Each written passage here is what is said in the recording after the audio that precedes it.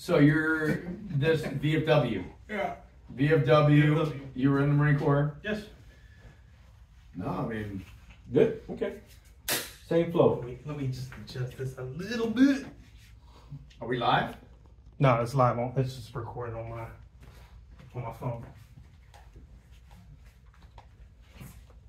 And I'm proud to be an American.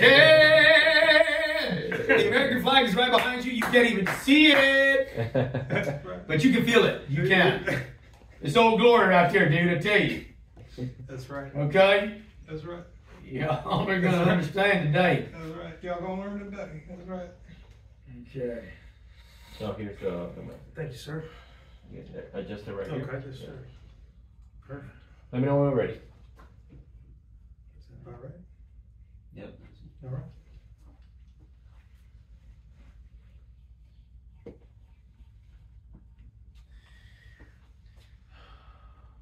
All right, 3, 2, 1. Hello, everyone, and welcome back to another one of your A to B podcast episodes. I am Albert Ramos. I am your host, and I'm always joined by my co-host, Barry Bull. What's up, Barry? How you doing? I feel like $1 billion. If you see my introduction was different. You know why? Why? Because people already know that we are your number one source for military entrepreneurship and entertainment, and we don't have to keep reminding them Gosh that. dang it, he is so Every single time. He is handsome. He's hot. He's caliente. Hey, I'm trying. I'm trying. I told you we got to speak offline about that the TRT stuff. Yes. I think I'm about to get ready to jump on that wagon. If you're a man and you're having the symptoms and you don't feel right, it's your job to take action. That's all I'm gonna say. Yeah. So we're definitely gonna be talking more about that. I highly suggest that you guys reach out to Barry about that. But today, guys, like always, like all of our episodes, we have a very intriguing podcast because we're bringing today a representative from the VFW, which stands for Veterans of Foreign Wars, and we're here with Joy Joy MacAvoy. You got it. See, it's the Hispanic. If it was I gave him a hard time because I said if it was a Spanish name, you're good, but if it was Irish. Right. Yeah. So is that Irish? Yes. Okay. Cool. Technically, yes. Cool. Yes, Joey, yes. welcome to the podcast, brother. How you doing? Thank you so much. Yes, Appreciate sir. it. Yeah, of course. First off, I just want to say you guys are like celebrities to me, man. Get out of here. I feel like just me sitting here. I feel like I made it. Okay. I feel like I'm finally famous. Okay? I'm happy to be here, man. This is freaking awesome. I love this podcast, man. Thank you. Really, really do. Thank you, man. I appreciate love that. You guys got it, man. You guys got like that X factor. You know? It was Albert invited me on one time a few years back, and here we are. Yeah. Here we are. We just keep coming. We just keep showing up on Tuesdays. It's like, it's like that, man. I definitely appreciate it. I do want to ask you because obviously you've been a fan of the podcast, and then now you're here. For sure. What drove you to come on the podcast? But what was really to everyone that's actually looking out there? Like, have we known each other? Because a lot of people say, well, he just brings his friends or he brings people. Yeah. It's like. We never met in person until a couple hours ago in the parking lot. Either you guys, yeah. Yeah. So, yeah. Why this podcast over other? You can throw a rock and hit 50 podcasts. Yeah, What do you like exactly, about this exactly. one? You guys, to me, represent like the epitome of veteran success. You know, you guys did your thing in the military. You went all the way with it. You know, and it's almost like two ends of the spectrum. You know, the drill field. The recruiting duty, and then you guys got the dynamic sitting down with guests. I just think it's something to see, man. It's something to listen to. That makes me feel good, dude. Yeah, it makes me feel good, bro. No, I'm serious. That was like, did you feel that? Yeah, I did. Seriously. They had a bromance. We had a thing right there. We had a thing right there. Yeah, There was a thing. There was something. I appreciate that a that. lot. Yeah, I appreciate that. There was something there. We don't get that feedback all the time. We don't. Now, you guys really put yourself out there, and it takes something to do that. Yeah, usually really the feedback that we takes receive is like negative feedback of people assuming what we're trying to do instead of really looking into what we're really trying to do, man. So I really appreciate it. Yeah. I really appreciate connecting with you, man. Barry, it was a great idea to do the link, the Calendly link, because that's literally how he did. He went to the link and then here he is. Yeah. So if you guys are looking, go to the link in my bio. Click on that link. Don't think that just because you go on that link, though, you're automatically going to come onto the podcast, okay? there are conversations that happen prior to ensure that you are the right guest for the podcast, okay? So ensure that you guys understand that. But Joey, let's get back to you, right? Obviously, you are a Marine Corps veteran. You did 4 years. 5 years total. 5 years total in the United States Marine Corps. From what year to what year? January 05 to January 09, and then 2013 to 2014, I did 1 year. So and that was active reserve. Active reserve. So I discharged twice. Got it. So I had what they call it broken time. Yeah. Broken time. Yeah. So so how old were you when you joined it initially? I was 18. Okay, so you just as Barry would say, I was born in the year 1986. Okay. That's a bad year because the Redskins are Super Bowl champs. Oh my God! Here you go with his random ass facts. That's a bad. Well, I'm just saying. And then look at Doug Williams. Yeah. I'm sorry. Yeah. Well, that's one way to look at it. I'm sorry. That's one way to look at it. Yeah. Okay, so you joined in 2005 as soon as you were 18. Yes, I did. How was that experience back then? Because shit was really popping off in 05. It's a different time. It's a different era. It was January 05. So I had a semester at community college, and so I was contract PFC. I was Paris Island. I know you're gonna. Hey, let's go. About that. So, Let's go. No. Don't but worry about it. But he could do that because he's if you're the drill master in San Diego, Hey, I think you're right to talk. No, there is absolutely no reason why people should shame other people. Yeah. And that's what Barry likes to do. Right. And we're not going to do that in this podcast. I will not allow it. I will not allow it. Yeah. So go ahead. Paris Island, my brother right there. Absolutely. Okay. Oh, you know it. First Battalion Bravo Company, Platoon 1029. April 2005 was the graduation date. Can't forget it. Just can't forget it. I mean, how could you forget it? Yeah. Why'd you join? That's the $1 million question. I saw this really cool TV commercial. This Marine was this dude was slaying a dragon. I was like, that's pretty cool. That goddamn commercial got everybody. Yeah. You're like the fourth guest that we bring in. It's like the dragon commercial. Okay. We're gonna bring that. Am I right? I thought it'd be the Comstrat, instead of watching our podcast, podcast, Comstrat, what y'all really need to do, y'all really need to get your ass back to the drawing board and get some dragons on TV. Nobody cares about the lame ass commercials that you guys are bringing out. Bring back the dragons. Listen, do a Game of Thrones type of deal. I don't really care how you do it. Bring back the commercials with the dragons. It got an entire generation to join the Marine Corps. Yeah. So you saw the commercial with the dragon, and then what? I was like, man, I wonder what that's like.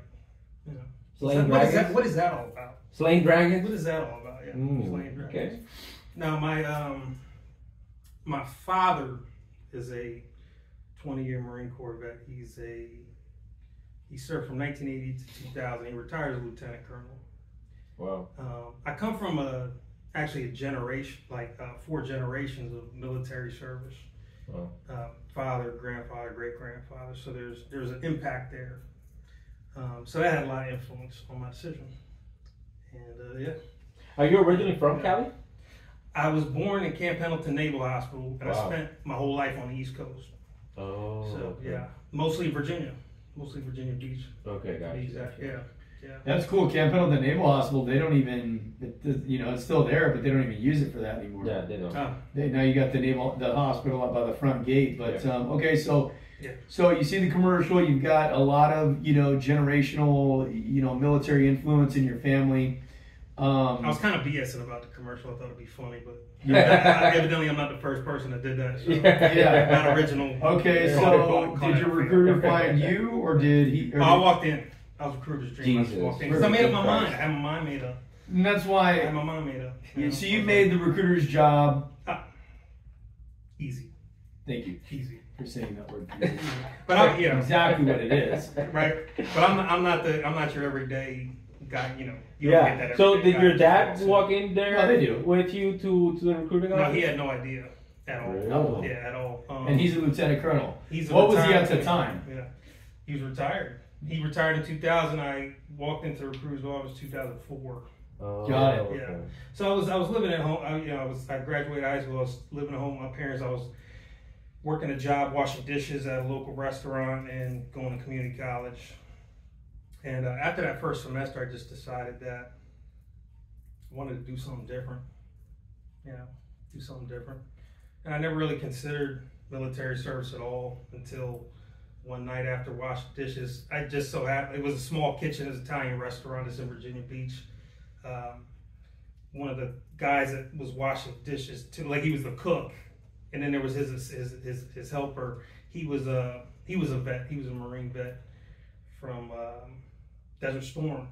So, you know, we'd be working, he'd be, you know, telling the story, you know, war story and all something like that. And I gotta say this, my father's brother, my uncle Joe, he served during the Desert Storm era as well as a Marine. So, and he enlisted when he was 17.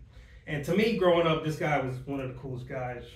Just in my imagination, like, this guy was a really cool guy. You know? Well, he's a Marine. He's a Marine. You know? So you never really thought about any other branch of service? No, I really didn't. Not at all. Okay. Not at all. Yeah. Just being. Yeah. No. Never. Okay. So no. what did your drill instructors? Because obviously this is the height of the Iraq War. Yeah. How was the interactions with the drill instructors? That's a fucking awesome question. Intense, to say the least. Because it's parasite. Intense, to say the least. Because it's parasite. Because it's what it's designed to be. It's designed to be maximum intensity, right? Volume and intensity. Speed, volume, intensity. Yeah, right? no, absolutely. Speed, volume, intensity. Yeah, I love it. Yeah. Do you what sticks out to you the most? Like when I went to boot camp, for some reason I remember that late night misty bus ride, and she's getting screamed at on the bus. You know, what are some things that stick out to you, like right up front? That's an awesome question, because there's so many things that stick out. If we're talking about the bus ride, it was a very long bus ride. It was from Virginia all the way down to South Carolina. Oh, so, yeah. If we're talking about the bus ride, it was kind of like you kind of knew something. You know the guy's gonna come on. You know there's gonna be yelling and stuff, and you know that that's part of the deal. Well, you knew because of your family, probably your family. Not really. I mean, like there was no YouTube. But there was like, recruiting video, like the videotape that they have in the recruiter's office. There's documentaries here and there and stuff. So, and then there's Full Metal Jacket. So it's gonna be part of the game. There's gonna it's gonna be what it's gonna be to an extent. Mm-hmm. But I kind of had it. So the things that stick out to me the most, like if we're taking a step, I said would be like receiving is the first step. Like when you get there, you get your issued gear and all that stuff, and they're kind of moving you through a quick process, and you're awake for like a couple days. Like I think it's like 36 hours. You're just awake and you're getting shots and you're putting your contraband in the thing. And the first face-to-face interaction with the DI was during the contraband. When when you sit in the classroom and then there's boxes up front, there's a list of stuff. He's like, any of these things you put in the box. So I go up, empty my pockets, and I go back to the seat. I realize I still got a lighter in my pocket. So I walk back up on my own accord, and I put the lighter back in, and he's like, "What are you doing?" I was like, "Oh, sorry, I just forgot this." And he's like, and it just got all up in my shit. He's like, "You might want to open up, you goddamn." I was like, "Sir." And I was like, that's when I realized, I was like, okay, these guys are on another level. Yeah. That's real. And that's when I learned right then and there, man. If you return that intensity, there's a good chance they're gonna leave you alone. I mean, maybe not, but there's a good chance if you return that intensity back to them, they might just leave you alone. So that's I kind of learned that right then and there. Yeah. What have you ever heard the term Black Friday? I have. What does that mean? Do you know? That's the day. It's the day that you get picked up by your drill instructors that are going to train. They're going to be responsible for you for the next 3 months. That's right. Training, yeah. And everybody knows Black Friday. Yeah, for sure. Do you remember yours? I've heard you ask that on other podcasts, and I don't really remember it specifically.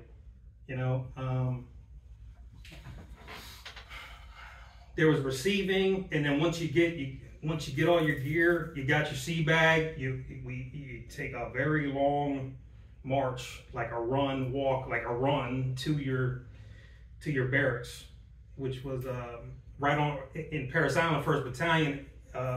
Right across the parade there. Right on across parade deck, and then ours was facing the swamp, Yeah. And you could see the bridge coming into the island. You know, you could see the lights of Beaufort, South Carolina.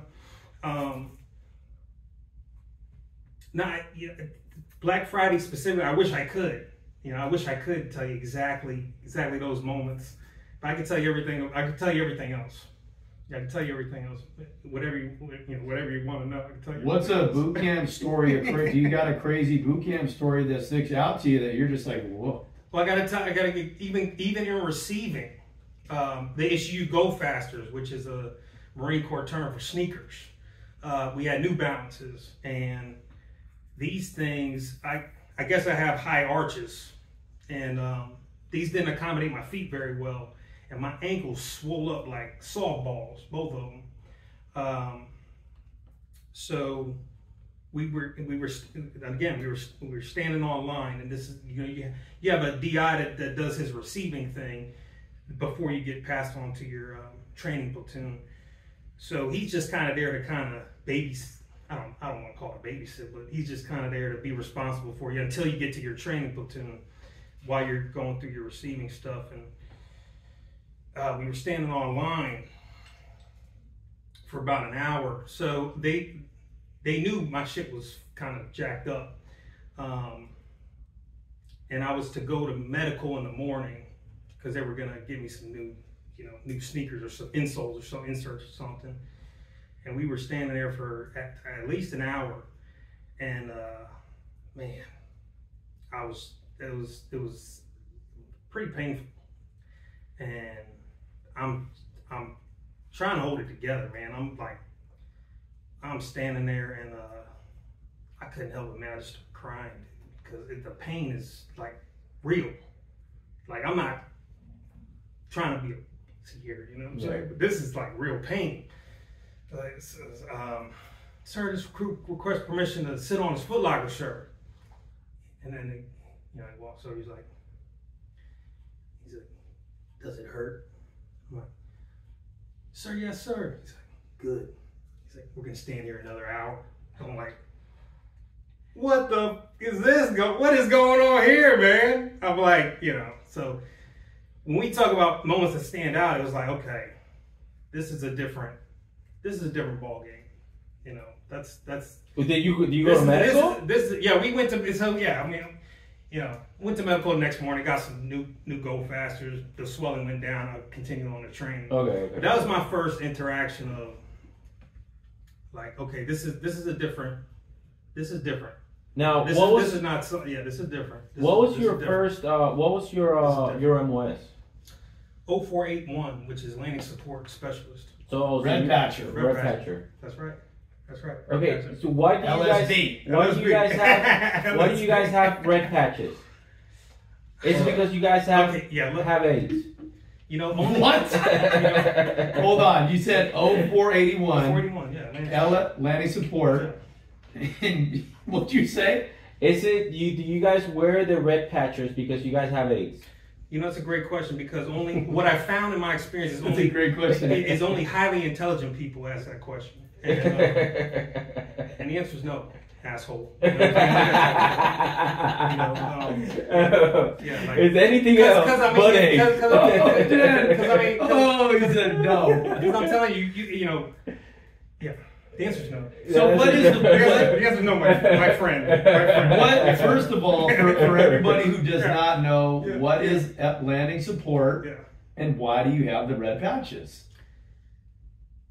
Great question as well. So landing support is under the logistics umbrella, which is the 04 designation. It goes back to World War II when beach operations were taking place from ship to shore. The red patch was on the cover or the Kevlar or the helmet and the side of the trouser. So when the ship was being offloaded to the shore, we were we were responsible for facilitating the movement of gear and personnel. So we were to go to people. You know that's the guy to go to. Hey, where am I going? Right? Where am I going? Where am I bringing this stuff once I come off the ship? So that's where that originated, and then they kept it ever since. And a lot of people don't know this, but that's, if I'm not mistaken, that's the only authorized modification to camis in the Marine Corps to this day. Yeah. I'm not aware of any other utility modification that we have in the Marine Corps. Which, by the way, that makes sense. That makes absolute perfect sense. Now, So that's the history of it. Yeah. believe it or not, I thought we were going to talk about boot camp some more. I was kind of getting. Yeah, my dad. I'm like, damn. Dude. My dad was also a landing support specialist when he was first in the Marine Corps. So that's what he did. And believe it or not, they actually had Roosevelt Roads back in the day. And Roosevelt Roads was where there was a detachment of Marine LSB, a landing support battalion, over there in Roosevelt Roads in Puerto Rico. Just a little fun fact that nobody asked, but that's a little fun fact. Okay, so wait, did he have AIDS or no? Oh, jeez. Because you I might need to get tested. Because you're I might need to go get tested. But I hope not. Dad, do you? I'm actually going to see my dad. I'm actually going to go see my dad. My dad's actually on his way here. So I told you I was going to Utah last podcast. Sure. Right? So my dad actually started, he lives in Virginia Beach. And he actually started like 3 days ago from Virginia Beach all the way up to California. We're going to stop in Utah, and then he's doing like a full trip where he's staying camping with my brother, because this is my brother's last year before he goes to college. So he's doing that. Like KOAs or something? I'm sorry? Are they camping at like KOAs or just different? Yeah, they're camping in all national parks. They're visiting all national parks. Well, my favorite's Yosemite. Yeah, we're going to Zion. That's where we're going. So Zion's insane. Yeah, so that's pretty cool. So going back to your experience, yeah. And essentially, obviously, trying to tie it back in with what you do now. How was your experience doing your first duty station? What was your first duty station? First duty station was North Carolina, Camp Lejeune, Camp Swampy. Okay. Yeah. How was that for you? That was interesting. Why? Come on, man. Why? There's no place on earth like Camp Lejeune, man. I can think of a few. I can think of a few. Okay, fair enough. Yeah, man. So we went from Parris Island 3 months. MCT was Camp Geiger. Camp Johnson was MOS school, and then Camp Lejeune. I was stationed there for 4 years. Right after the schoolhouse. Went to Landing Support Company, which is in French Creek. I don't know if you're familiar with it. I'm not, but I'm very familiar. Are you? Okay. So they call it Felony Creek. I know it, yeah. You know. Why would they call it Felony Creek, though? That's weird. Things happen there. Yeah, okay. I guess. Allegedly. Things happen there. Allegedly. Allegedly. I think we're past the time that you were in the freely speak about the statute of limitations. Yeah, because this happened in 2005, 2009. Exactly. Exactly. So as soon as I went to the fleet, I picked up on the 24th MU. So 24th Marine Expeditionary Units. And it just so happens that Hurricane Katrina took place. This was like September 2005. So as soon as we chopped to the MU, that was our first, I don't want to say deployment, but that was our first humanitarian assistance. Mm-hmm. We took Navy ships down to Biloxi, Mississippi, did a ship to shore, and then convoy from there to New Orleans, which took a long time.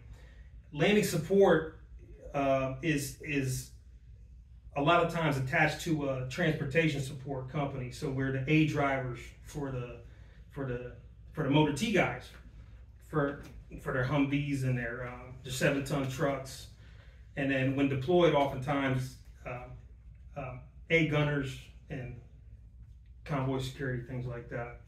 So that's what landing support's function is when we're not doing HSTs, which is helicopter support team, ship to shore, like the beach landings, and the and your ADAG add that, your air arrival, air departure packs, all that stuff. But we're not doing that. We're with transportation support. We're A drivers. So I'll never forget it. It seemed like days of driving from Biloxi, Mississippi, into the disaster zone, which was New Orleans, and the whole time, in every direction, as far as the eye could see, it was complete destruction and decimation. Wow. And flooding and all that stuff. It was unbelievable. Well, what rank were you when this happened? I think it was a Lance Corporal. Lance Corporal, yeah, Lance Corporal. So that was about a month. So we did a lot of humanitarian stuff, passing out MREs and cutting down trees for people, and we also had weapons. So if anything was, I'm just saying we had weapons too. So we were there for the humanitarian aspect, and if when you say that, I was in high school, not even, probably middle school when this was going on. Yeah. But I remember Hurricane Katrina from being from Puerto Rico, because I think it just grazed Puerto Rico and then it just went straight into the Gulf. Yeah. But the reason why I say that is because was there a lot of like looting, rioting? Well, probably not rioting, but probably a lot of looting, wasn't it? Yeah, I think by the time we got there, that had, for the most part, dissipated. There was a lot of looting. For the most part, dissipated, yeah. I remember well, I was a drill instructor at the time, but, if you go back and anybody in the audience, you go back and look at it, what was happening was the current administration took a lot of heat because the relief took forever. And there was looting. There was a lot of looting. Yeah. People were down there dying, man. Yeah. They were down there dying. I remember they were trying to rush people into the Superdome down there in New Orleans. They had nowhere to go. The flooding was crazy. Wow. It was a scary time. Yeah, it was super And scary. you were there. I was there. And we were there for about a month. And then packed up and headed back to Camp Lejeune. What did you live on? Were you just out living in the elements, camping? No, we were in we were at different kind of airfields, like civilian airport, like small airport, like warehouses, empty warehouses. We set up cots, and we kind of living that type of life. We were on a NASA base for a period of time, just kind of in random office spaces, GP tents out in the field. Yep. Get briefed in the morning. This is what we're doing. This is where we're going. Go do it. Come back. Do it again the next day. Yeah, a lot of people. That's the first thing. That's the first a lot of thing. people, because there's a lot of training that happens in order for you to go to on these deployments. But the reason why I love deployments, and it's just life. It's not easy, but it's simple. It's so simple. It's like, because you got to think about, like, literally there's nobody else, not like in the rear. Like, you got to be asking 20 different people to get one thing accomplished. Yeah. It's like, this is what I need to get done. Like you just said it, go do it, and then just brief me once that thing's done. Well, and it's a great story because you joined the Marine Corps. You've got generations in your family that served in the military. Yeah. And here you are thinking, I'm going to be a Marine. This is the height of the Iraq and Afghanistan war. Next thing you know, you're in New Orleans doing disaster relief. That's right. Yeah. That's right. Did you ever get to deploy to like Iraq and all that stuff, or no? I sure did. So we did we did what's called a med float, which is 6 months. It's a 6-month deployment. So it's the way the MU worked, or still works possibly, is it's a 6-month work up period where you're training and meeting certain training objectives. Yes. Like checklist, and then once you're qualified for that as a unit, then you deploy for 6 months, and then you return, and there's 6 months downtime, reorganization, restructuring, and then 6 months training. That's how the MU works. I'm preaching to the choir here, obviously. Yeah. No, but it's good that you're saying it, because it's kind of for the camp. It's for the viewer. Yeah. If they're interested or whatever, But that's what it is. So yes, the answer is yes. So we deployed from Naval Station Norfolk on 3 main ships, which was, and the ship that I was on was an LHD called the Iwo Jima. Iwo Jima, so it was a big Navy ship. Took about 2 weeks to cross the Atlantic Ocean. And from that point, we hit a couple ports. We went to Spain, Italy, 5 days apiece. So we had liberty, so we got to enjoy ourselves for a few days. Then we did some training. We went to Jordan. We trained there for about 2 weeks. This was a Jordanian desert. So it's kind of like a peacekeeping, kind of like with their military. We're like with their military. We did the same thing in Djibouti, Africa, for 5 days, which was hottest place I've ever been in my life. Hands down. And you probably had to take malaria pills before you got there. Well, when I was there, it was before they had even had Camp Lemonnier there. There was nothing. There was nothing there. Yeah. Nothing. Yeah. We dug holes. You dug holes. Yeah, that's crazy. It's so hot there. Yeah. Anyway, so not to get down too many. I mean, there's so many rabbit holes that you could go down. And that was crazy at that time. Yeah. Because Djibouti was really, really close to where the USS Cole had been bombed. So a lot of people don't remember that, but the USS Cole was obviously a Navy ship, United States ship. If you didn't know, that's what USS stands for, you knuckleheads.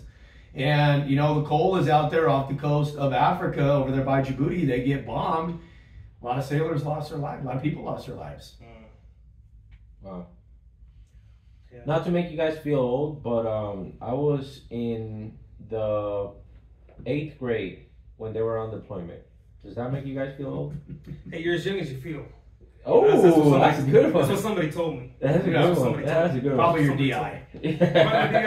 Probably the DI. He probably DI knows everything. Yeah, well, he probably had to call in from home. That's probably where he was at. I'm kidding. I guess I gotta say, yeah. So yeah. Okay, so I mean, just to finish that up. So I mean, and then it just so happens we're in that area of conflict. Israel. So this is 06. Israel and Lebanon had a conflict, and then so we turned the ships back around, went there, and started an evacuation, humanitarian assistance to evacuate the American citizens out of Lebanon to get them out of harm's way. So we took them from there to the island of Cyprus, going back and forth, filling up the ship with civilians and taking them. So there was that. So that happened because the intention was to go straight into Kuwait and then convoy into Iraq. That's not what happened. Things were happening. We were there for, we did that for like 2 weeks.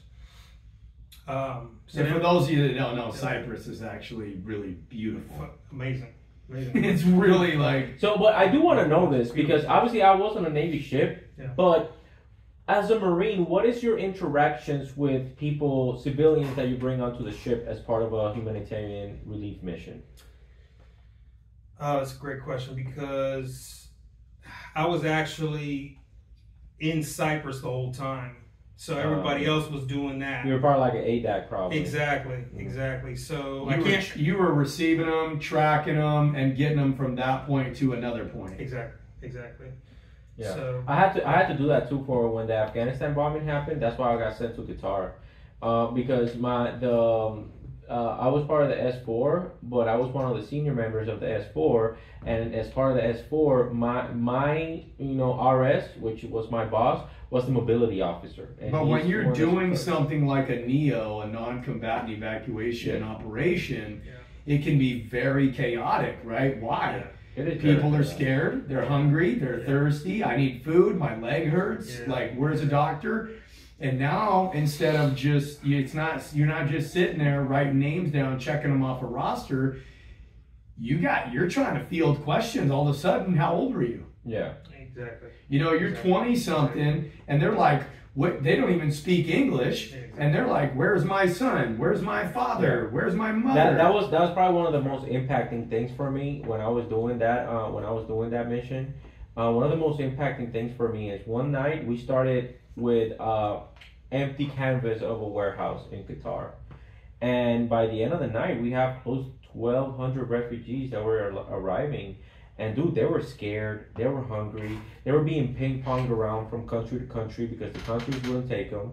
And yeah, dude, it was a struggle. because and you know the part that was a struggle is those people looked up to us, and I'm just being straight up honest. Those people really looked up to us, and the way that they were treated by the military really wasn't the right way, and it's because you put a bunch of unexperienced, people, and the part that really caused a lot of friction, it was it's not inhumane because we didn't treat them inhumanely. It was the lack of, what's the word I'm looking for? Empathy to what they were going through. Well, because you're doing a job. Because, dude, I would talk to because I was in charge of pretty much everything for the time that I was there, right? Because it was so chaotic. And it's not like, if you look at the paperwork, it's going to be like, well, Gunny Ramos wasn't in charge of that because he wasn't. No, man, it was because I had to take charge because I was the senior Marine in there. The Air Force was the one that was actually in charge. But, dude, the Air Force, the airmen, they thought that just because they spoke louder to them or they would yell at them, that they would all of a sudden understand English. And I would have to step in and I'm like, bro, go away. It's like, brother, go away. Just because you do not, just because you scream at them doesn't mean that they're going to understand you. And that's the problem that you're having. Can I get an interpreter? Anybody, you don't need to be an interpreter. Does anybody here knows English? Can translate. Hey, you come here. Boom. What is he trying to say? Broken English, you know what I'm saying? Like whatever it was that they were trying to say. Okay, great. Listen, we cannot help you out with that right now. There's food coming. There's whatever. We had even to solve issues, issues that didn't even start at the warehouse. We had to solve them, but issues that started in Afghanistan. That's what I'm saying. That person owes me money. That person stole money from me and my family, and I'm like. But that's my point. It's very chaotic because when you're in a really structured military organization, now all of a sudden you're doing that NEO, you're facing all those issues. You could never have been prepared for that. Yeah. And you're just trying to do the best you can with what you got. You're trying to help them out, like you said, be empathetic, not be a jerk, and you do represent something really big and safe and amazing to those people. Yeah, and I don't want to talk because I will never say anything bad about anybody that was there. Because the reason why that happens, you got to think about this airmen, this Marines. They were working around the clock. They had very little sleep. They were stressed out. You know what I'm saying? Like they were doing this for weeks and weeks and weeks. I'm talking about no days off. So, I also had to take a step back and not go full Marine mode on these people because I had to understand both sides. You know what I'm saying? Like, it's not just the people. It was a really bad situation. And I'm pretty sure all NEOs, if not the majority of the NEOs, specifically the one that you went through. The only time I used to get crazy with some of the interpreters was in Afghanistan. Because we'd be dealing with HVIs and all these guys that honestly I hated them. And can you trust the interpreters? No, they're locals. They look up to this guy. He's a village elder. And, there's sometimes where you're telling them, like, if you're telling them something that I'm not telling you to say, I will get violent with you. Extremely violent. Okay? Like holding hands violent? Like, I will bring you will have a come to Jesus moment. And I know you're Muslim, but you'll see the light, my son. All right? So make sure you're saying what you're being told to say. All right? Yeah. Oh, I would get crazy with these guys, man. I used to get crazy with them. Dude, I'll drop you off right outside the gate and make sure everybody knows you've been helping us for the last 6 months. See how much they like that. Damn, Barry. That's you know what I'm saying? You know what I mean? Hey. All of a sudden, people start talking turkey with you. Was that the pre-workout talking? Oh, dude, I'm telling you, because I had interpreters, they would. You're trying to be nice to them. You want them to work for you, be productive. And, we called them Terps in Afghanistan. I had like 12 of them. And most of them were great. And, there's a couple of times guys try to get crazy with me. And I'm like, you might have grown up in Afghanistan, but I grew up in the Central Valley, dog. And I'm telling you right now, I'll drag you outside the gate by your neck. We can fight right now. I mean, honestly. Ain't nothing no one going to stop us. You know what I'm saying? You know what I mean? So Joey. I know what you mean. Yeah, Joey. I know what you mean. How many deployments did you do in your 5-year mark? 1. That was it. You know, that was it. Well, So- technically two, right? The 24th MEU. So Well, you're the not 20 counting the MEU as a deployment. Is that what it is? No, the MEU is the deployment. That was the deployment. So Oh, so you went to Katrina and then subsequently? Katrina was a humanitarian assistance relief effort. So that wasn't. Yes, the MEU was tasked to do that. The deployment was the 6-month planned Mediterranean. How long were you there with the Katrina event? It's like a month. It's about a month. Gotcha. It's about a month. Yeah. Would that be considered for you? Would you consider that a deployment? No. Yeah. Let us know in the comments. Would you guys consider that a deployment? You probably got for example, you probably got a humanitarian ribbon for it. Exactly. So you get the medal, humanitarian medal, which is like the knife hand. Yeah, it is a knife hand, and that's always the joke that we make. Right. And then we got the star, you know. So we got 2 of them because the other one was for the Lebanon evacuation. I'm sorry, Israel evacuation. Yeah. So that took place, and then we landed in Kuwait, and the plan was to again convoy into Iraq, and that just didn't happen. You know, we staged in Kuwait for about 30 days. I think we convoyed to another base closer to Iraq. I think they sent in a recon team. I think they had 1 casualty out of the whole deployment. You know, one combat casualty. I think it was a recon guy. And then we hit the time the time mark or whatever, and they said, hey, they decided, hey, we're gonna pack it up and ship it home. So we washed down all the vehicles, put them back on the ship, went and then carried on back to the States. Made a little stop in I think it was Spain or something, and then carried on back to the States. And that was that 6-month deployment. Yeah. So if I'm understanding you correctly, out of that 6-month deployment, you guys only had 1 combat casualty and was a recon marine. I want to say yes. Okay, well, of course. I want to say from what I remember. Yeah. Yeah, from what you remember. And I gotta say that this is a little side note. The MEU commander, his name was Colonel Johnson. He retired as a brigadier general. He and my father actually went to, I think it was amphibious warfare school together, or something like that, or OCS, something like that. Actually, and they were stationed together in Virginia Beach, where I grew up. So I used to cut his grass, swim in his pool, stuff like that. And it just so happens I got on his MEU. It just so happened. Okay, so special treatment. Special treatment. Well, did you get special treatment? It depends on what you consider special. Because if you get to sleep with him in his stateroom. No. I don't know about that. Not in the same bed. No. But maybe. Unless it's cold. Yo, have you been inside with those staterooms? Yes, I have. Those staterooms are nice. Yeah. Yes, they are. If you consider special treatment, 30 days, 45 days mess duty on the ship. No, that's not special. I don't consider that special treatment. I consider that like hard punish, freaking hard labor up in there. Yeah, I know. Exactly. Okay, so no special treatment. No special treatment. No special treatment. Absolutely zero. Now, absolutely zero. Are there any other notable moments out of your first enlistment? Because I'm curious. First enlistment, yeah. Yeah, because I'm curious of knowing what brought you back. Come on, man. So, why'd you get out? Well, I mean, let's get into it. You know what I'm saying? Yeah, so we returned from that deployment. And this was December 06. I'll never forget it because I got some money in the bank. We had some like 15 days leave for Christmas, I think it was.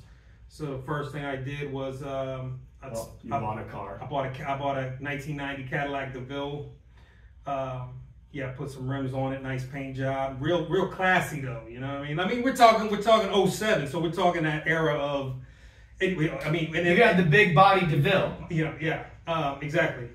I mean, and then it was just such a returning was such a. First of all, I'm happy to be alive and like I can function on my extreme. Like I'm alive, man. You know. I'll just never forget that feeling. And I just wanted to be alive. You know, like I wanted to be alive. Yeah, you want like YOLO. You want.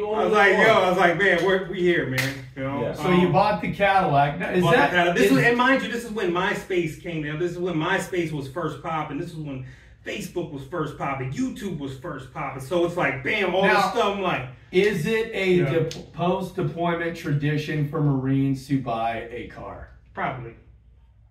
That's the whole. That's the if that's the thing we need That's to what get. we do. We need to get rid That's what of we that. do. If we don't do anything ASAP. with this podcast, That's what we do.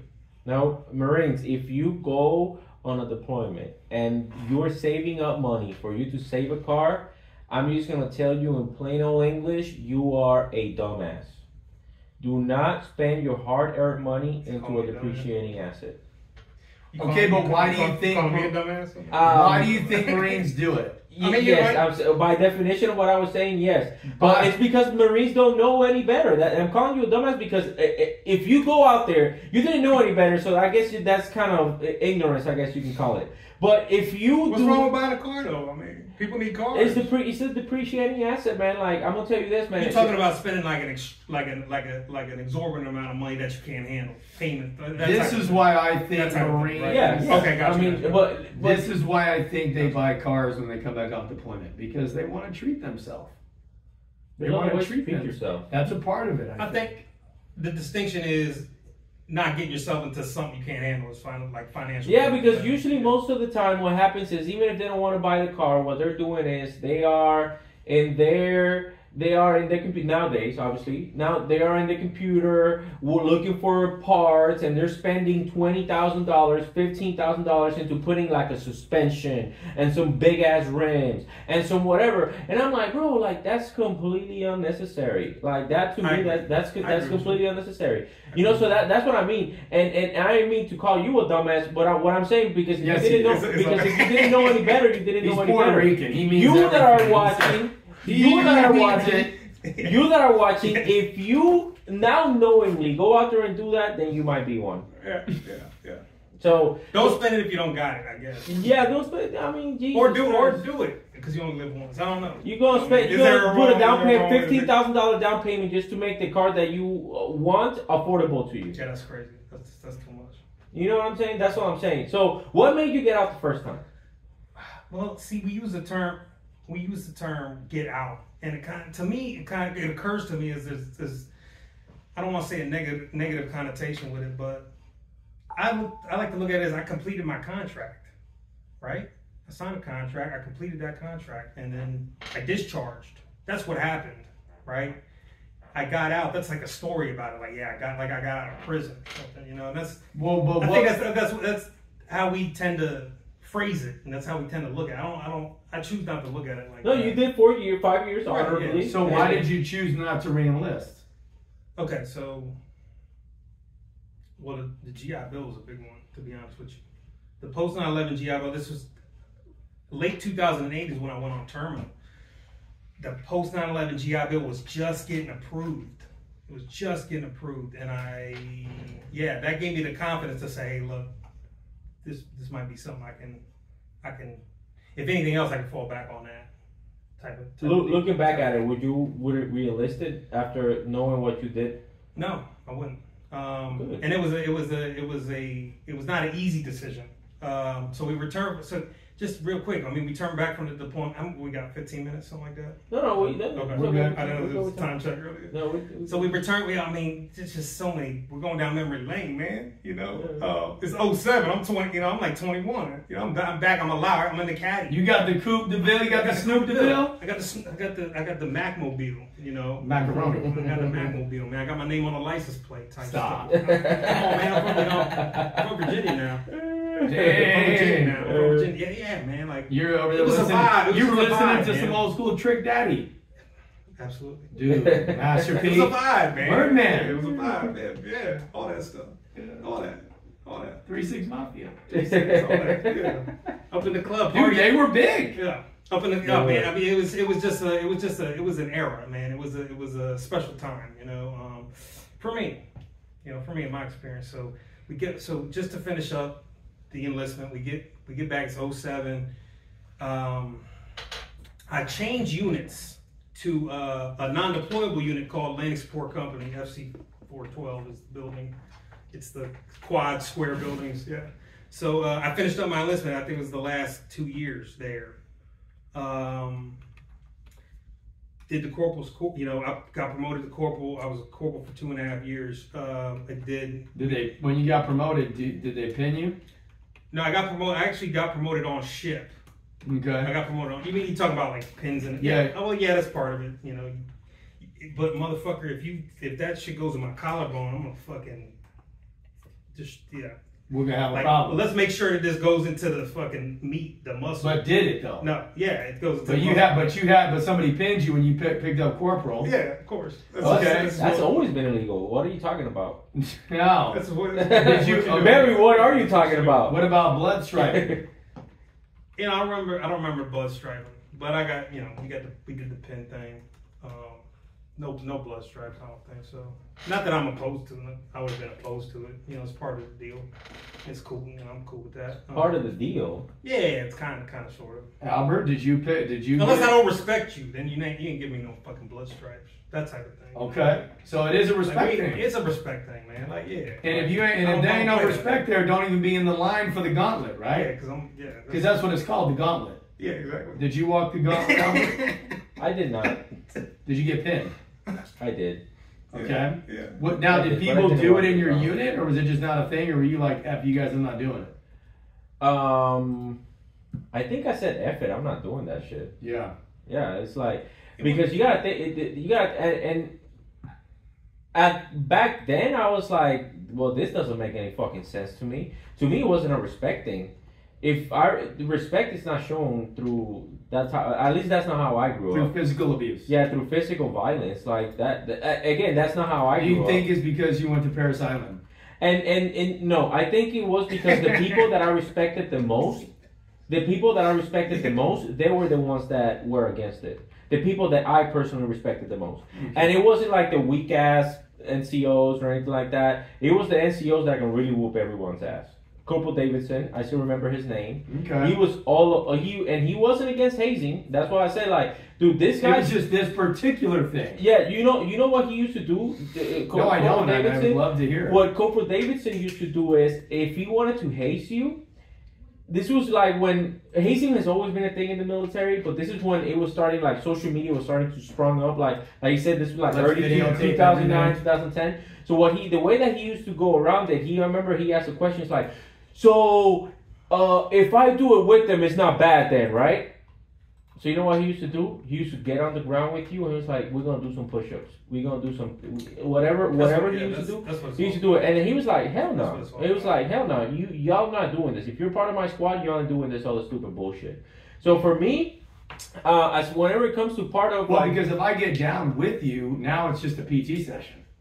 Yeah, but... It can still be considered hazing just because even if you're doing it with him, if you are the only one doing it out of your entire platoon, it can still be considered what's it called? Like singling somebody out because everyone knows what's going on.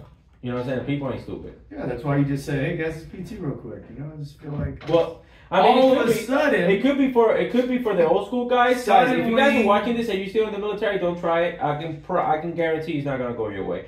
He got away with it, and that's why I respect it. So it did go his way. It back then it did, and just like back then when he was in, it was different. You know what I'm saying? Like it's different times. I guarantee you try that shit now, those are different times. Yeah. Well, yeah. It's all about. Is the military? I mean, technically, it's just it's a different time. Is the military softer? Is it softer? Oh man, I don't know how to answer that question. What do you think? No, I asked you. Should it be? Is the military woke? Are they softer? I don't know. Yeah. I don't know. Yeah, you haven't been. I don't know. Yeah, you haven't. I mean, I don't know, man. What do you believe? I know what my experience was. What do you believe? What do I believe, man? I mean, okay. Do you believe they're more hardcore than you and your generation? 2005. That's an easy answer. It's a good question because we have to understand that we've always had weapons. We've always had rifles, right? We're not trained, we're not, even in 05, you're not trained to whoop somebody's ass and, like really like kill them with like your bare hand hands. combat. Like, yeah, you get your little McMaps, McSlap in in boot camp. Like you get that little tan belt, fantastic. But you're not trained to take another man's life with your bare hands. You're trained to point and shoot, right, and use technology to do that. So, I mean, you know. The answer is easy. What is the answer? Yes. The military is softer. No. Back then they were tougher. It's not softer. Don't confuse the meanings. Okay. The military I'm back saying, then to accomplish that, to neutralize that target, you're trained the same way today as we were in 2005, is to use that weapon and do that, right? Yeah.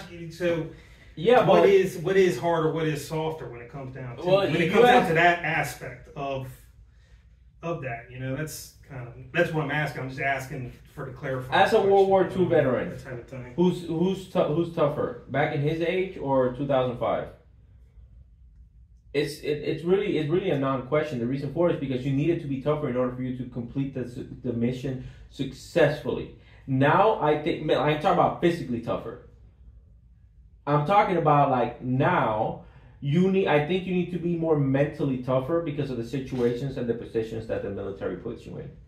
You know what I'm saying? Because it's not the same thing like you were saying back in World War II when you need to do hand-to-hand combat, you know, with your bayonet and all that stuff. I mean, even in World War II, yeah, like there's more of a chance for it going to hand. Yeah, and then 2005, but still in 2005, you were being asked to point a weapon at somebody and essentially... The further we go, you know, just generationally and through time, and the more technologically advanced we become, the more comfortable we make ourselves. Dude, but it's not even... Think about the creature comforts that we have today. The boots are more comfortable today. Way more comfortable. Yeah. We have air conditioning. I think it even goes to that. I don't think it goes to the capabilities. I think it goes to the rules of engagement. When we say tough, I mean tough is subjective. You're tough to a degree. You're tough to a degree. Think about this. It's relative. It's relative. It's relative. Think about this. It's all relative. I'm talking about toughness. Okay. I'm gonna put you, because you've been so vocal about it, in a position. Yeah. You're a sniper up on the roof. You are in a Trump rally. Well, okay, here we go. Here we go. Oh my goodness. You are a Secret Service appointed sniper up on the roof. Yeah. Veteran, 05 Iraqi war veteran. You were a recon sniper in the Marine Corps, and then now you work for, you know, the Department of Homeland Security or the Secret Service. No. You see a sniper 5 minutes prior to Trump, from the sniper taking the shot. Yeah. You report it up. Mm-hmm. You say, do not engage. You see the person with a weapon. What do? Engage. That's toughness. Because you did the right thing. Because you have, exactly. Because I am being asked to do something that I view as unethical and immoral and really illegal, right? And so that's where the conflict comes in, okay? And at the end of the day, what do we pay Marines to do? We pay them to make decisions on the battlefield right then. No, we don't. We do. I'm sorry, we don't. The rules of engagement, read them. That's not what the rules of engagement nowadays says. The rules of engagement, you need to have positive identification, and not even with positive identification you can engage.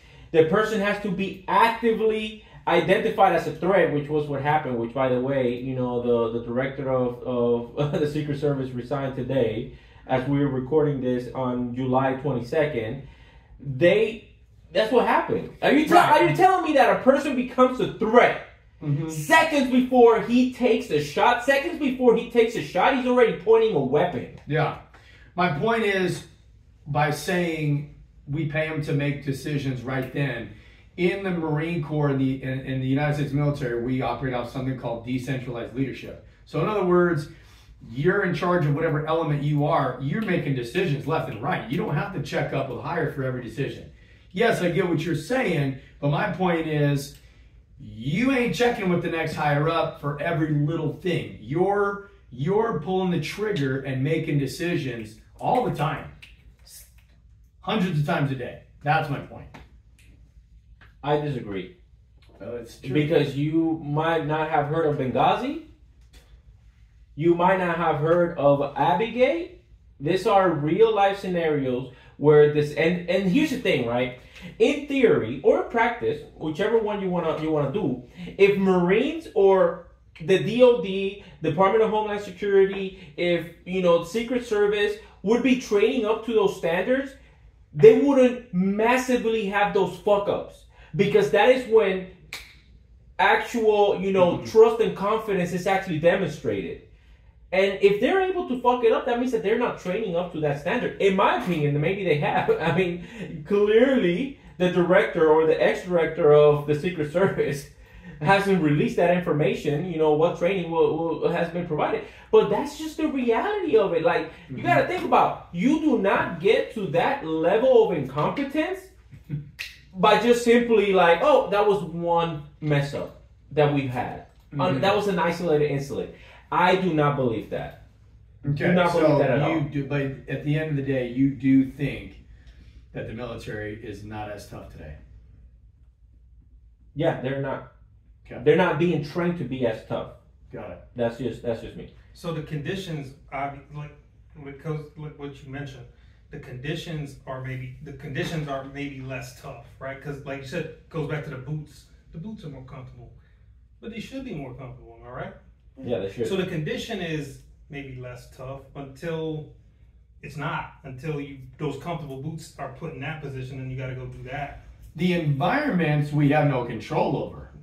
Because you may be in a Katrina environment. Yeah. Well, what the heck? Maybe it was hot. Maybe it was rainy. Maybe it was both. Maybe whatever it was. Being in the desert, being in the jungle. We can't control that. We can't control that. You're not going to have AC out there when you're operating in those environments. You're not. So, I think we do our best to, and when I was in the infantry, they used to say it all the time. You have to make your Marines live Spartan. They said that all the time. And so, we want quality of living to be better, but there is a part of the Marine Corps, and you guys may not like this, but, correct me if I'm wrong in the comments if you guys have ever heard this terminology. They want those grunts out there in those combat arms Marines to be uncomfortable to a very high degree. Because why? Because they're going to be harder. Because they went through something real hard. They're going to be tougher. They're going to be more resilient. That's how you build resilience. I think you're right. Go ahead. Because that's what I'm saying. Like it always kind of rubbed me the wrong way because people do it all the time. They talk about the previous generations. Yeah. It's like I feel like there's particularly like in the Marine Corps, there's always a compensation. If there's more comfortable boots, then there's another way. Yeah, I get what you're saying. There's always a compensation. I like the way Troy Black said it. He is the 5th senior enlisted advisor to the chairman of the Joint Chiefs of Staff. There's only been 5 of them, and 2 of them have been Marines, and he's one of them. He was the previous sergeant of the Marine Corps, as you guys know. But I liked how he said it. Every generation has always said that the generations after them were not as tough. Exactly. And back in mind, like I hate that. And yet every generation has showed up and proved themselves. I have more faith in this generation than I've had in all previous generations. And that's going to be super controversial. And I agree with Troy, though. And it's like, we say that because somehow we give ourselves the right or some type of high ground and say we were tougher, we were harder. And at the end of the day, it's like, every generation shows up and they make stuff happen. And they're still doing it. Yeah. They really are. Military, so we believe in you guys. Yeah, military or not, just in general. Yeah. Like in the work. And I think that's a pretty valid statement. Yeah. Facts. Okay, Facts. So you did your deployment. Facts. You did not re-enlist. There was a lot that kind of went into that. I picked up meritorious sergeant prior to that. The end of that enlistment, yeah. Okay. Yeah, man. It was not an easy decision. It was not an easy decision because... so hold on. You picked up corporal, then you picked up meritorious sergeant, and you still decided to get out. What was it? Still did, yeah. What was that like being a meritorious sergeant? Felt like a significant accomplishment. You know, it really did. It really did. It felt like a very significant accomplishment at the time. What made so? What did you do once you transitioned that first time? Let's see. So yeah, I discharged in EAS late 08. I went back to Virginia Beach. I went back to Virginia Beach, and I ended up utilizing the GI Bill. So I went to Norfolk State University, which is in Norfolk. It's in Hampton Roads, which is southeastern Virginia. It's HBCU. Because I wanted to be in radio and TV. So I became a part of that university. I became a part of the radio station. I became an on-air announcer. Cool. So I hosted my own radio show. I had my own DJ and all that. Oh, so nice. it was freaking awesome. And I was living. Can you give us a little radio like? Oh yeah, sure. This is Joe Mack on Hot 91. Oh. How about that? Ding. Exactly. Air horns all day. Wild times, yo. Awesome. Like loved it. So I was very. I feel like I was very fortunate, man, because I got to utilize the GI Bill right when that post 9/11, right when it came out. Because prior to that, it was the Montgomery, which wasn't nothing. The post 9/11 gave you full tuition and a monthly stipend to live off of. So I was renting an apartment down at the Virginia Beach oceanfront, and I'm going to school, and I'm on the radio in Norfolk, downtown Norfolk. So I'm like having a ball, man. I was having a ball. Yeah, I was having a ball. So what made you want to go back in? That's a fantastic question. It was an opportunity. I signed it. So I signed an 8-year contract when I was 18. 4 years active, 4 years inactive, ready reserve, which means technically in those second 4 years you have to be within standards in case you're recalled and they need you, right? So, and what I didn't know was I learned in that time that you can re-enlist in the inactive ready reserve. Like that's an option. You could do that and stay in there.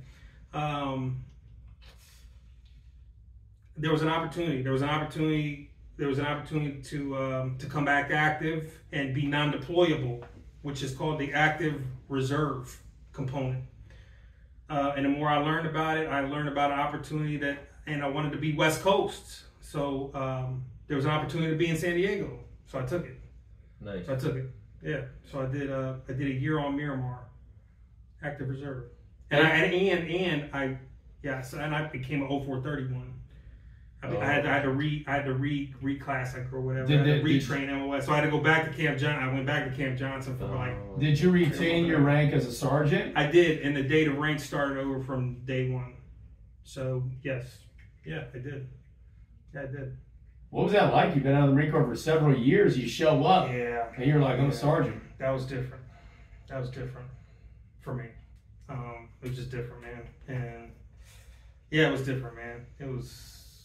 Good, bad, hard, easy, crazy, weird? All the above. All the above. What were you doing? What were you doing with your fellow sergeants? I felt like I changed. I had changed so much in those 4 or 5 years that I was, that I was not a civilian but a veteran. During that time in college. Then when I came back, it just wasn't. Yeah, it wasn't the same for me. It wasn't the same for me. It wasn't the same for me. So you decided to move on after that year? Yeah. Now, what got you started with the VFW? Great question. So VFW is, mind you, so I discharged that second time in 2014.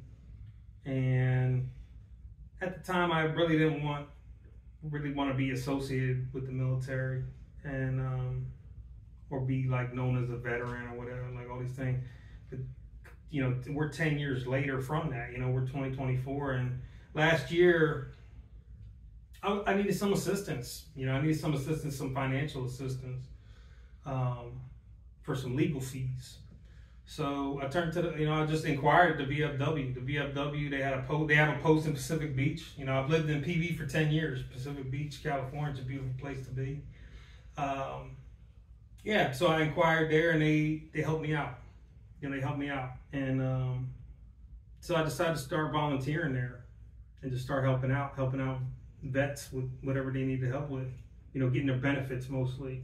Questions about getting their benefits. I'm a person who's maximizes benefits, right? So when you contact me, you're talking to a person who's maximizes VA benefits, you know, education benefits, you know, disability claim. Except, only thing I haven't done is the VA home loan, so we got to talk about that. Oh, we sure do. Because I'm renting a studio apartment in PB for $2,000 a month, you know, so we gotta switch that up at some point, right? Yeah, there's an opportunity to become what's known as the post-service officer, which is it's an appointed position. So that's what I am. I'm the post-service officer for the VFW Pacific Beach. What does that mean? It means when somebody walks into the post, or they call up and they're asking for some type of assistance, they give them my number and then they contact me. Then I verify them, make sure that they are who they say they are. You know, DD-214, ID, stuff like that. Okay, what's going on? What do you need help with? Okay, let's see if we can get you in the right direction. That type of thing. You know, so yeah. So and how it's a volunteer position, by the way. How soon can service members reach out to you? Like, let's say, for example, can the service members reach out to you in terminal?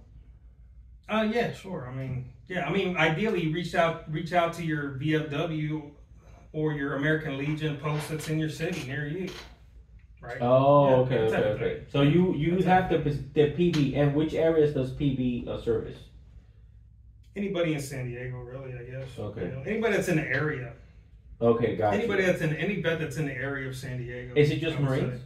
No, it's so there's a couple veteran organizations. You know, American Legion. You could be a vet, and it doesn't matter. You can join the American Legion. You could be if you've served in a campaign in a time of war, then the VFW is an opportunity for you to join. And it's just what it is. It's a community of vets it's a network. You know. It's a network. Got you. You know, people that are in your community that are veterans of foreign wars, essentially. Yeah. In our post, there's a bar. It's got the cheapest drinks in PB, if that's your thing. It's got a little meeting hall type thing. They do cookouts. They do burgers and dogs on Independence Day, and they cut the cake on Veterans Day, things like that. You know, you have me at cheapest drinks in PB. I will be honest with you. There you go. That's where you have me at. Cheapest drinks in PB. That's it. Now, the questions that I have for you, right, is like essentially a veteran that has been part of any campaign can reach out to you. Is there like a national website? Just to keep it real simple, I'm a veteran that has decided to volunteer some time to help other vets. If you're looking for like information on that, utilize the power of the internet. Google VFW American Legion, find one near you, go check it out. That's my thing. That's my whole thing, you know. Got you. Do you guys? Regardless, I get a couple calls a week. Just, hey, you know, can you hook me up? You know, like a tank of gas. Like sometime, you know, my RV broke down. Hey, I'm looking to upgrade my discharge from 15 years ago. Mm-hmm. And you help guys with that stuff. Yeah, we just figured it out on the fly. I'm like, hey, that's a great question. Let's try to figure it out. You know. So what about a guy like me? You know, retired sergeant major. If I called up to the VFW, what would you be like? Oh my gosh, you're not. You mean you're telling me you're not doing this, and this? No, I'm not that guy. I'm just hey, what are you dealing with? You know, what's important to you? What are you dealing with? What am I dealing with? Well, I'm extremely handsome. I'm amazing. You know what I mean? I'm an angel. You know. So. Hey, listen, old ladies in Instagram and Facebook think different. You know. That's obvious. Yeah. That's obvious. Yeah. And the cheapest drinks. Yeah. So a lot of times it has to do with disability claims. And, got it. And a lot of times I'll refer them to the VSO, who's this is their job. They're paid to do this and help you file your claim and possibly appeal your claim after the decision has been made. Somebody needs help with the VA home loan. Who do you send them to? Albert Ramos. Woo, boy! This wasn't rehearsed, by the way. All day, every day. Yeah, this wasn't rehearsed. Yeah. And if you need personal training, there we go. So, do you guys have any events or anything like that? Do you guys do events?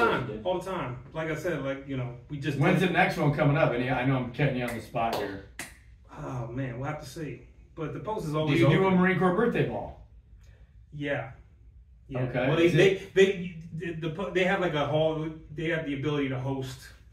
Yeah, because I remember being on I&I in Sacramento, and they used to do little things. They would have these potlucks, they'd have card games, bingo, these little fundraiser type things, dude. But it was cool, man. Like it was honestly cool, and the old timers love it because you get some youngsters in there, and you guys can trade sea stories. I'm really looking forward to learning more about that, and the reason for it is because Marine Corps ball season is going up, and I already had 2 first sergeants that I'm close with reach out to me and be like, hey man, like, can you help us out? Like, we've been in ITX. We've been training. You know what we need to do, dude? We need to set up a podcast episode at least one ball. And what? And at least one ball? At least one ball. Oh yeah. So set it all up. Set it. Let us know. We want to set up a podcast episode. That's just on the fly because that's just how we do it. Listen, we're gonna set up shop in any Marine Corps ball this year. We want to ensure that we're there. Are you willing to try to Vegas? It don't matter to me, dog. We work from listen, forever. But I stay at the Bellagio. I don't know about you. Hey, dog, do they take green money? They take green money. I'll tell you, I'll hook them up right here, dude. I'll tell you, motor scooter, come on over here, dude. This card will get you anywhere. Joey, I really wanna thank you for coming over here, sharing your stories, brother. Yeah. Not only that, letting us know about the VFW. Until you reached out to me, man. Yeah. I didn't know what the VFW was. I had to actually research it up, like I told you before the podcast, because I didn't know what it was. And then now it's an organization that I would definitely get involved with. I would definitely love to do a collaboration with the VFW, not for me or for my business, but for the Marines that are, or the service members that are going to be watching this podcast, and they need help with their funds. Well, dude, I remember being on I&I in Sacramento, and that's really where I fell in love with the VFW because those guys are plugged into the community. So can they necessarily help you with employment? That's not their official role, but these guys are new people. Is that the case with every VFW? Maybe not. But like Joey said, dude, go in there, talk to folks, man. Hey, I'm in a pinch. This is my situation. Dude, I bet you they know a guy, and I bet you they'll pour you a cold glass of beer while you talk about it. You never know who knows who and who can do what. That's right. You don't know what you don't know. Good, man. So, yeah, let's set up a time for us to go down there. Yeah, sure. And shoot the shit. Dude, could you imagine? You got old timers down there? Oh yeah. Who's a couple of anybody that you? Yeah, I love the commander. His name is Mike Hill, man. He's a Vietnam era vet, Army pilot. Just he's Army? Solid dude, yeah. No, we don't want to talk to him.